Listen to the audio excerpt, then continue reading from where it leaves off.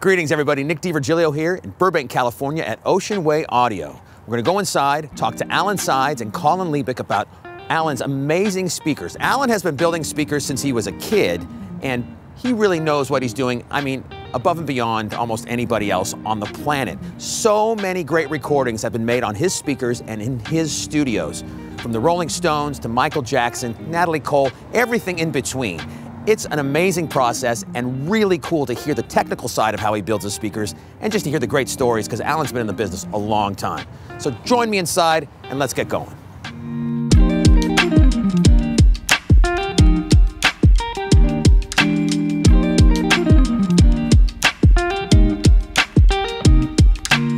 Inside of Ocean Way Audio right now, this is Colin Liebig on my right. Sir. Nice to see you, sir. Alan Sides on my left. Now, Alan, there's just a very small sample of all the amazing gold and platinum records that you've been involved with throughout your career, but please tell us some stories about these before we leave today. But we're here to talk about your speakers. Now, you've been building speakers since you were a young man, even before you got into the recording business, right? Absolutely. So, and you're still making great speakers today, and that's what we're here to talk about. So, what do you want to show us and tell us about today while we're here? Well, I think the premise that's a little bit different about our company than most companies is that because I'm a recording engineer, because I'm a producer, because I design and build studios, my whole thing was when I created a control room with amazing loudspeakers and I brought a client in, the fun for me was to play it for them and then just to go, that's ridiculous.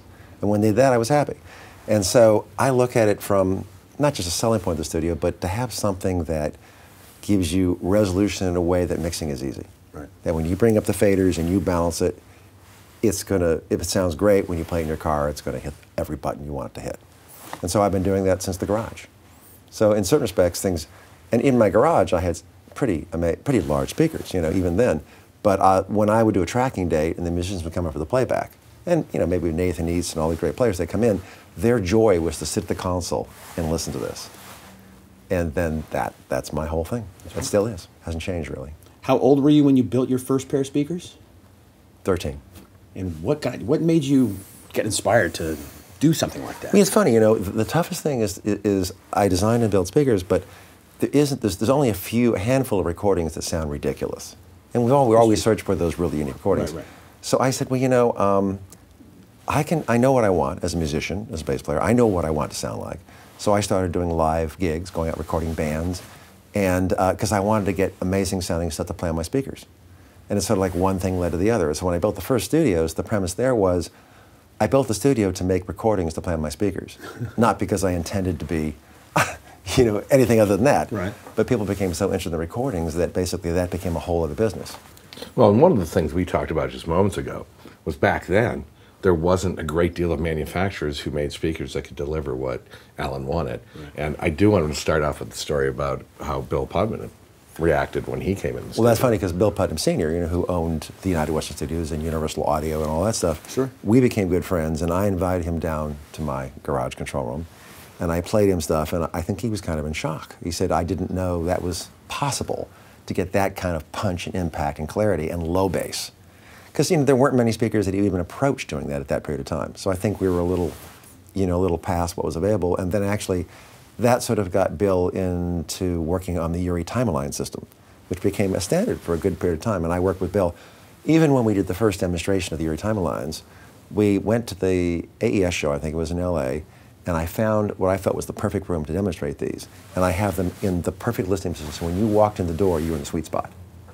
And I provided program material that had like sections of just high points, musical high points, because keeping your span of attention is difficult. But if you play one great moment after the next and it doesn't stop, they don't leave. Right. They just kind of stay there glued.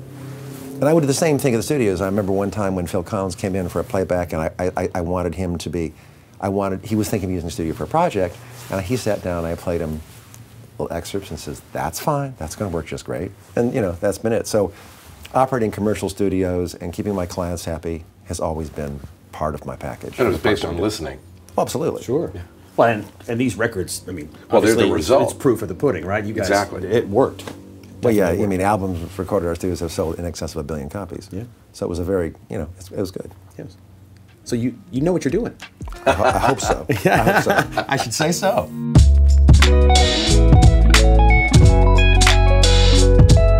All right, so I know that we're in a very important room of the building right here, your listening room. Sure, very important room. We bring clients in to listen. It's quite common, especially with larger setups, that clients want to meet Alan. They want to sit down in a private room and they want to listen. And then Alan we go through it with them. And Alan plays you tell him what you play and how we do this. Well, we try to come up with a space that was, I didn't want an anechoic chamber. I wanted something that more resembled what a control room might be. Yeah, this is like a comfortable hang room. Yeah, right. Sure. But had enough depth to develop a low frequency wavelength that really is fun. Because of course, where pop music has gone, low bass is really important. Sure. Subsonic stuff is important. And of course, since our speakers go down almost to the, they go really low, you can actually hear this stuff in clear definition. So this is also a room where we do a tremendous amount of evaluations, not just of our products, but all the products of the market. Because if we come out with a product, I want to know what everyone is doing. Sure. And if I can't create something that's significantly more interesting or better than that, there's no point for me to do it. I mean, and also, from my aesthetic sense, if I don't love it, I can't sell it. Sure. I have to really be satisfied on an emotional level, aesthetically and acoustically, that this will do what I want it to do. Well, talk about, though, through the discussions you and I have had, if others out there are doing this, one of the things that made me really excited about Ocean Way was you said, we got to be up here. It's not just get in there with the others, it's come out of it up here. Right. Remarkably different.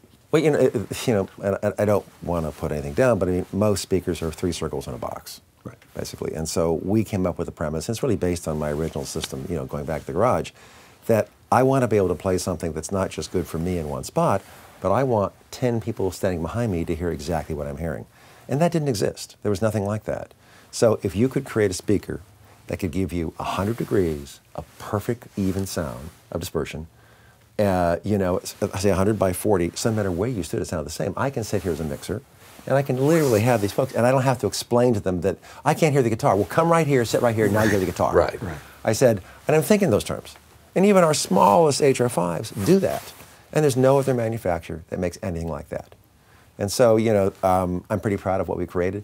The bigger thing is that we had huge speakers that sound amazing. That's one thing. But to take that technology and create it in a speaker this physical size, that's a piece of work. That's not an easy task. Yeah, and when you look at the first systems, like Alan's going to talk about, let's definitely mention the HR1s that Michael Jackson used. That technology there comes straight from those larger systems. Sure. So it's boiled down into a little HR5. It's the same thinking, it's the same mentality and know-how and culture. And technology over the years has made that possible, though, right? I mean, you've learned how to make smaller things because of just over time things can get smaller and it's interesting. Do more with that. One of our chief engineers is a gentleman named Cliff Hendricks, who's an MIT physicist, and he invented the concentrativity horn. And prior to that, you think in terms of PA systems, it was boxes of stacked stuff, nothing aligned up. Every stood it sounded different.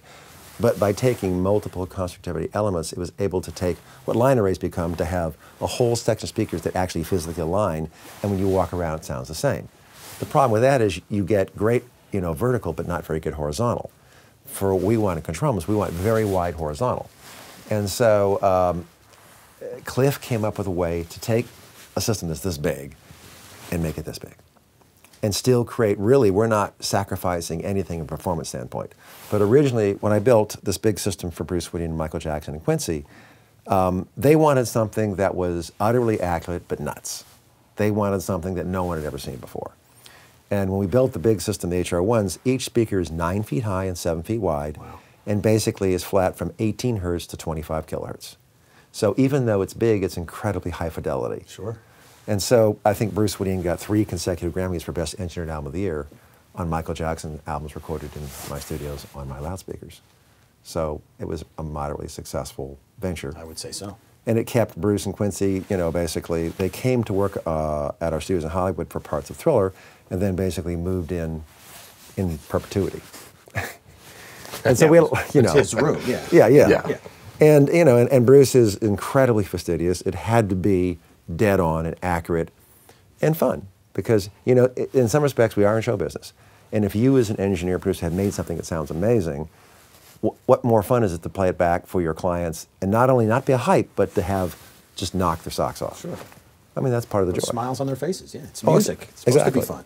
Yeah. So coming from a speaker that's 9 feet high and 7 feet wide, to a speaker that basically, you know, is slightly less than 4 feet high and 1.5 feet wide. That's quite a deal. But yet this still goes almost as low and as high as the big system and has that same set of dispersion. And then when folks get in the room and they listen to it, that's one of the best points or parts of it all. Sure. Is just watching the looks on their faces and how they react to it. Well, you made that happen for me when we first showed up here just an hour ago. Well, You played me a few things, and that was just unbelievable sounding. We're just sitting in a chair in front, and it was as clear as day, and the volume was pretty cranked, and it was totally pleasant to the ear, and I wanted to hear more.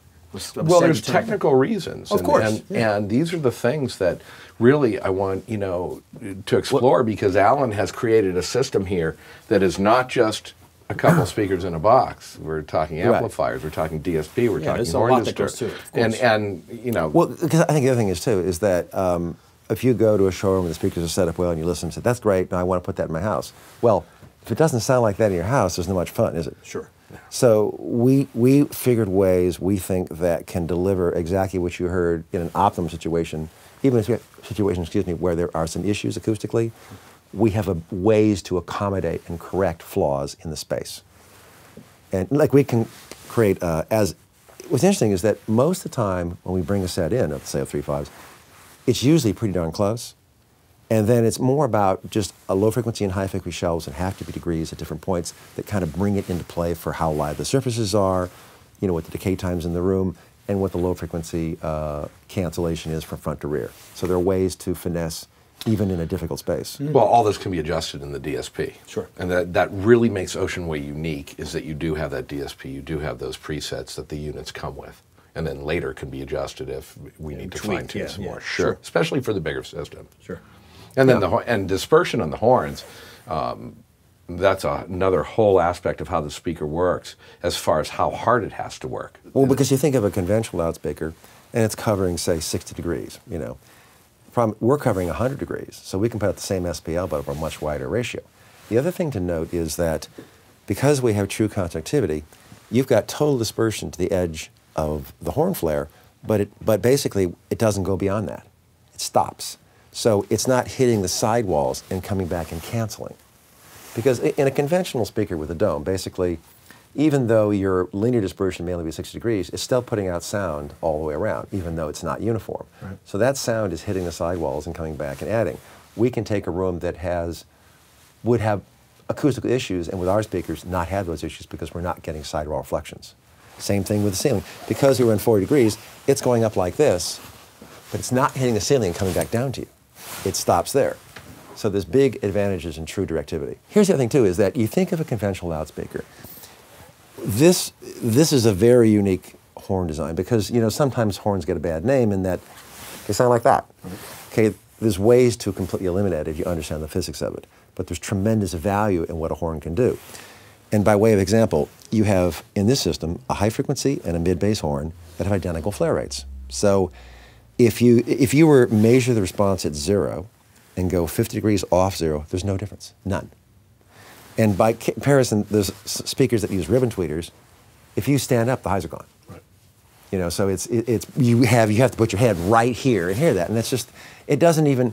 Not only does it create a problem for anyone else hearing it but yourself, but also it doesn't hit the walls in the right way, because the walls are getting off-axis response, which is bad, and that response then comes back to the mix position, generally in or out of phase, depending on the frequency and the wavelength.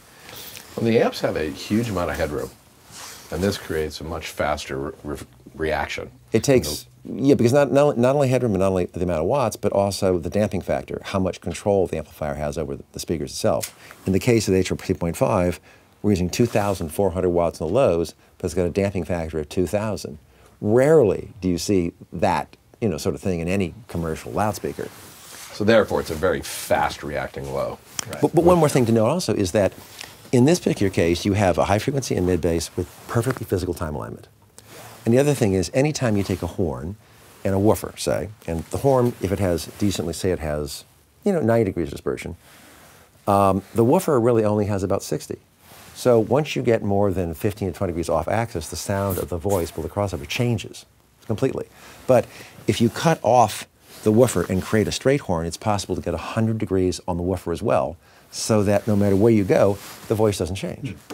And the one other thing that's intriguing is that if you have a dome sitting right here, and you're monitoring at, say, 95 dB, it's a pretty good level, right? And say you're 6 feet away. You get up to 105 to 106, that dome can only go so loud. You're pushing the physics of what it can do. You're at the limit of what that can do. Now, if you create that element and you have a straight horn in front of it, you're now 12 dB more efficient. So now you're at 110 and you're still coasting. So with this high frequency element, with 1 watt in, I get like 160 dB out at 1K. Wow. So it gives you tremendous resolution and definition. And the one more thing to note, because it's very important about horns, is our physicists who came up with this, almost all horns have a flaw. And the flaw is a thing that's called squint. And what happens is, and it's usually right at a most unpleasant frequency, right in the center of the band. In this particular case, say we're crossing over at going from 600 to 20K. It might happen at 3K, right around there. And what happens is the squint causes the dispersion to narrow and the frequency to rise. And part of that is that sound that we think of as honk. Right. If you understand the physics, it's possible to break the horn angle and totally prevent that from happening, so that you have absolutely no horn sound. And the other thing, too, is that all of our horns are made of solid wood and milled on our CNC machine. So they're absolutely no resonances whatsoever. So I got a question. So how long did you have to test the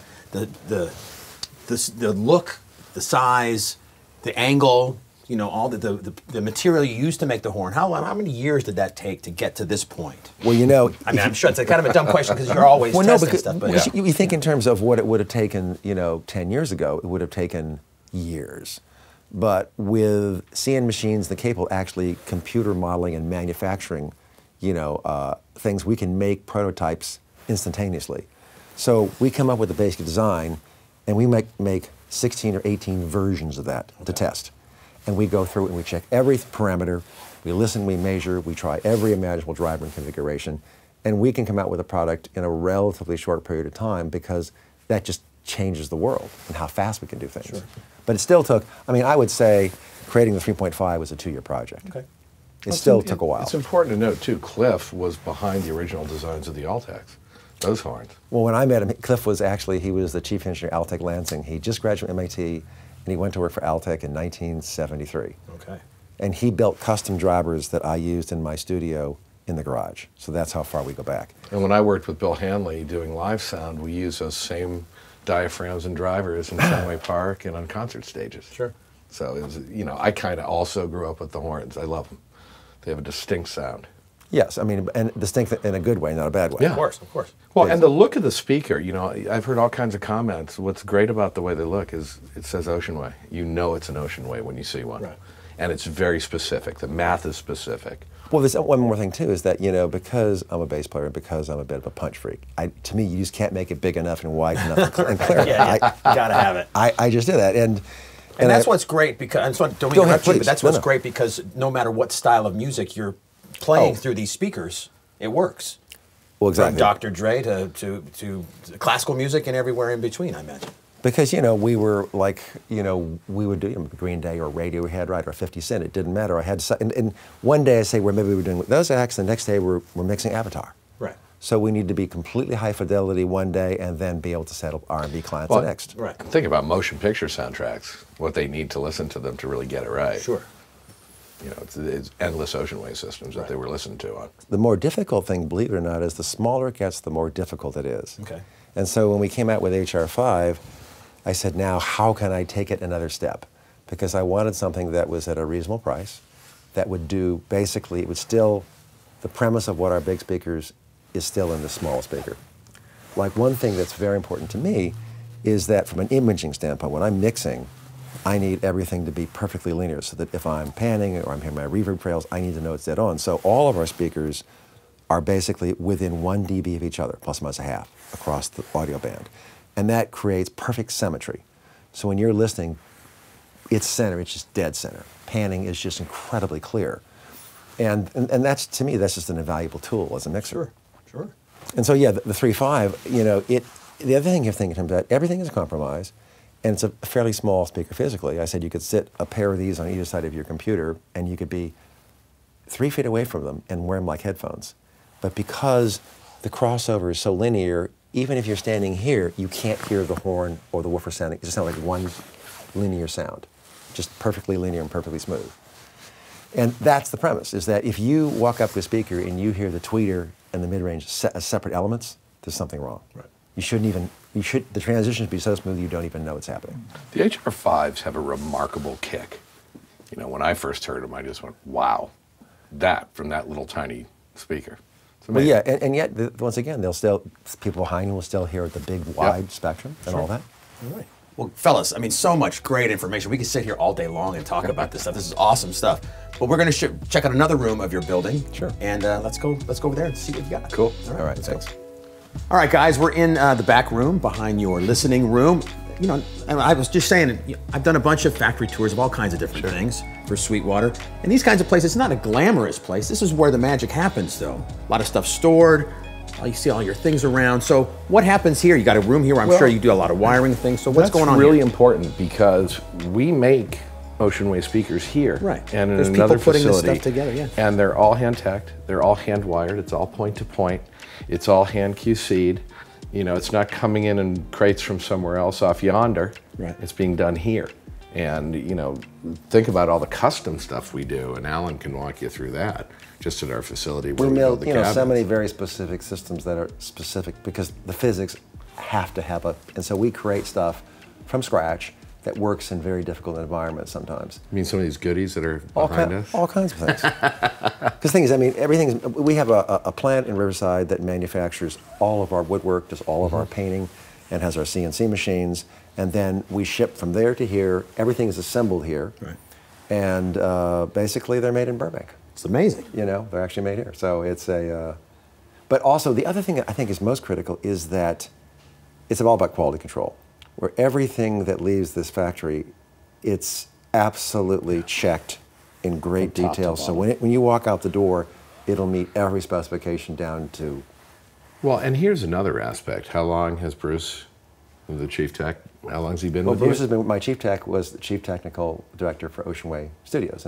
And so he's been with me for, I think, 30 years. 30 years of know-how. So the same tech, same people. That drew me to it immediately when I was a customer. Right. It makes a huge difference. And there's expertise there, of course. Amazing expertise. Yeah. And think of how many rooms were you up to at one point? 19? Yeah, I made 18 rooms around the country. And, you know, as I say, we were just talking about it, I sell in the studio all the time. And to me, yeah, I was asking, when was the last time you were actually in the studio making a record? You said just the other day. Yeah, actually I was there. I was in the studio yesterday, exactly. Yeah, and 18 rooms, 18 configurations, 18, you know, speaker setups. Right. Bruce involved in every single one of them, Alan designing every single one of them. Then we get to this point where we're doing. Well, the other thing too is, you know, one of the things we often did too is we built studios for our clients. That was always an important part of our business. One time, Lena Ronstadt was working up at Skywalker Ranch, and they weren't happy with speakers, so I went up there and redesigned the control room for George Lucas for Skywalker Ranch, put my whole speaker system in, and recreated that for her. Or Dave Grohl was a wonderful client, so I helped him design his studio, put the main system in there. Rob Cavallo, who produced President Warner Brothers, did Green Day and all those acts, built a complete system for him. T-Bone Burnett, another one of my great clients. I did a whole system for him in Nashville, because these guys got used to what they were hearing at Ocean Way. And they wanted that at their place. And they wanted it home. Yeah. And so they're the essential tools. I mean, think about all the records that were done. Right. And it hasn't ended. It's continued. It seems like it's as strong as ever. It can go into the home studio now. Yeah.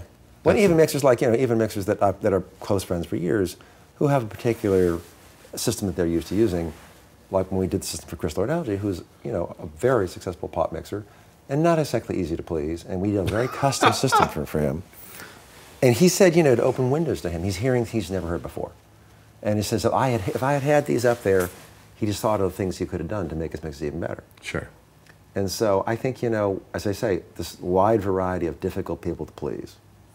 And I think, you know, I get great pride when we do something for even someone who is maybe even a little unreasonable. But when they hear this, they open up and they say, my God, this is what I've been waiting for. Well, and that's really, in bringing the products to Sweetwater, I'm sure your sales engineers have all these same frustrations and whatnot. Every kind of person. So to be able to work with Sweetwater as a partner and bring the whole array of speakers to Sweetwater was fantastic, especially with the knowledge of the sales engineers. Sure. And just the excitement the sales engineers have to participate. Anything from large integrations to the small home studio. We're really looking forward to what can happen in the future. I think it's going to be an amazing a collaboration for sure. Well, in all fairness, it's hard to believe, but there's a few places you can call and actually get an answer. Someone who's technically knowledgeable and Correct. knows what they're talking about. I mean, that's that's hard the to come by. Sweetwater difference. Yeah. It does make a difference. Those Yeah, guys and go if you- through a lot of training to get to that point. And if you don't like who you're talking to, there's 450 of them. That's right. Talk to another And one. there's more every day coming Yeah, in. no, it's fantastic. It's amazing. Well, also I love it. You know, when we did we did a couple events there, and you know, the after hours thing, spending time with each, because they're all, you know, they're musicians, they're engineers, they're all they're music from the makers. industry. Yeah. So their appreciation of what's real. Well, indeed. I mean, think about all the great people from all over the country that came from so many different walks of studio life and entertainment to work at Sweetwater. You bet. It really makes it a unique experience. That's fantastic. Plus, I like the candy. There you go. So you got some really cool stuff behind us here.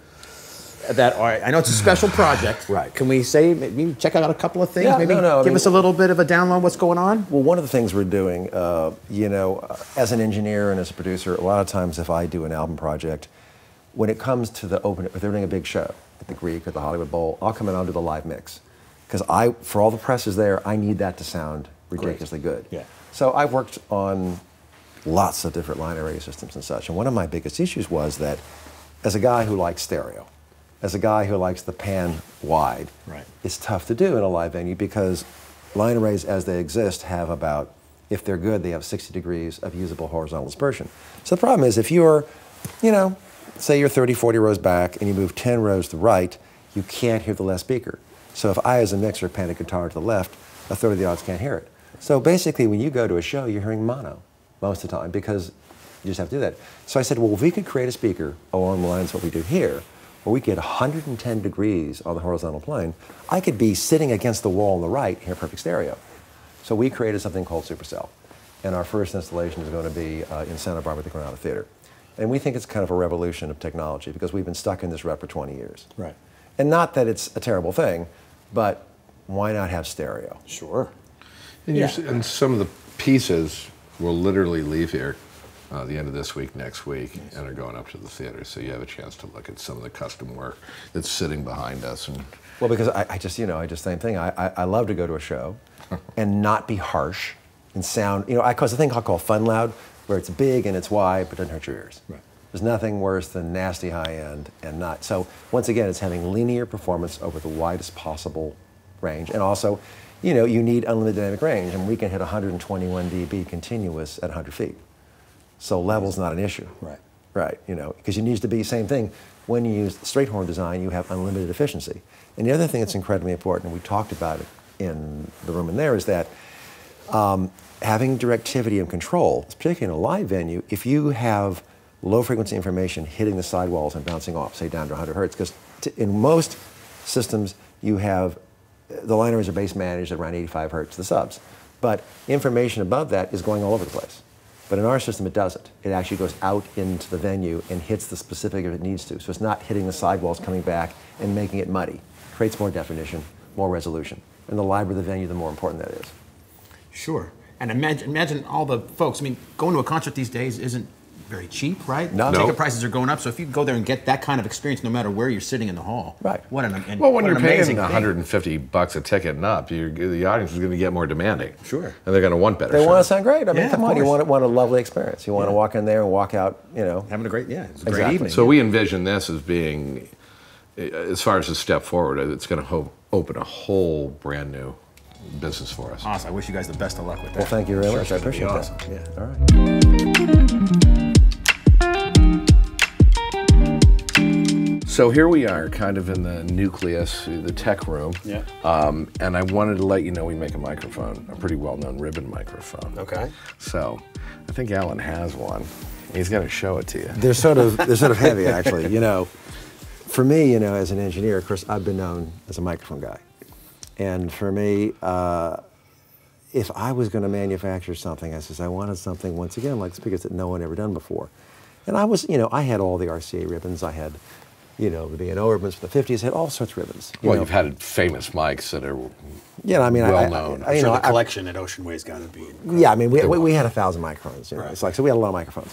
But Cliff Henriksen, once again, who's our registered physicist, came up with this idea of building a ribbon mic because there's things we like about ribbon mics in that they don't exaggerate sibilance. So in certain aspects of them are fairly natural. But the other problem is that most ribbon designs that are out there are all from the 50s. Yeah. It's 50s and 40s designs that have been updated. I said, so let's see if we can do a revolution here. So Cliff came up with a microphone that basically, the first thing we had to do was triple the magnetic force. Because the bigger the magnet structure, the more powerful the Gauss is the gap, the more resolution, the more definition in the microphone. Also, way more output. So no one had ever done this before. We actually got 12,000 Gauss, which is magnetic, in the gap. And it's a wide gap, and that had never been done before. So it's almost 2.5 times what any other microphone has. So that was a feat in and of itself. It uses neodymium magnets, and this thing weighs a ton. But the other thing was that there's a question when you're talking about the wavelengths at higher frequencies are very short, and any reflections that happen in here create anomalies. And so a lot of ribbon microphones have a sort of a quirkiness. You know, it's not like you put up a U47, well, that's that, and you put up a ribbon mic, well, it's different. But you know, in all aspects, it's not as natural sounding, even though, say, the 47 has more accentuated top. So we said, well, can we get both? So we came up with something where the physics of the pull piece does nothing to affect the response at all. It's perfect. It's like almost creating open air. So when you talk on this microphone, it's like talking into a Tele 251. I mean, it's a great vocal mic. It doesn't sound, it has aspects of a microphone, but it sounds more like a bigger-than-life, huge condenser microphone. So it bridges the gap. And I think it's probably one of the most natural-sounding mics I've ever heard. And, you know, like a pair of these on acoustic guitar or a pair of these on a piano. Well, how about one on a guitar cabinet? Well, my friend, like my buddy Steve Vai, when he put these on his amps, he said, this is just crazy. I remember I ran this on my buddy Turo Sandoval. We had another ribbon microphone, I won't name it. We had this, which he'd used for a while. We set this next to it. He listens to it in the headphones and go, oh my God. That's... How far back did you put it? Well, with him, you know, say 3.5 feet. Okay, with a pop filter? Well, no, it doesn't need a pop filter. No, that's fine for a trumpet. The only thing you have to know, because ribbon mics are figure 8, you know, what I did is I just set up a moving blanket, you know, say 4 or 5 feet back behind it to prevent the reflection from the sidewall coming back to the back. How about when Steve Vai used it on the guitar cabinet? Well, you know, push it where you put a 57. Okay. You know, but because it has all this... Straight up right on it? Well, you know, or just you usually tilt it down a little bit. Slightly off axis to the dome. Okay. And depending upon how loud it is, I might put a windscreen in front. If there's a lot of air pressure, I would put a windscreen in front to prevent the air pressure from damaging it. But it'll take levels, not a problem, as long as it's the wind that's a problem. Okay. Sure. That you keep the air pressure down. But we think we've created something. There's a couple of scoring mixers who have put these up against M50s as wides and been almost in shock. Right. That so they can sound that big and that wide. So it's sort of, we think it's kind of a revolution in technology in the same way that our speakers are. Fantastic. And so this is the RM1B ribbon microphone. Yeah. Killer. Try one. Thank you, guys. Today. Yeah, now. Today, yeah, right. Go shopping. Fellas, thank you so much. That was a really fun tour. The stories, the technical side of the speakers, and everything you guys do. Kind of hate to see you go. I know, it was awesome. I think the relationship between Ocean Way Audio and Sweetwater is going to be long and fruitful for sure. This just incredible gear here. I love it. Thank you so much for having us here and taking the time. Well, thank you. Yeah, thank you. Yeah, great having you. We appreciate it. And please come back to Sweetwater soon. Okay. All right. Cheers. Thank you, everybody. Bye.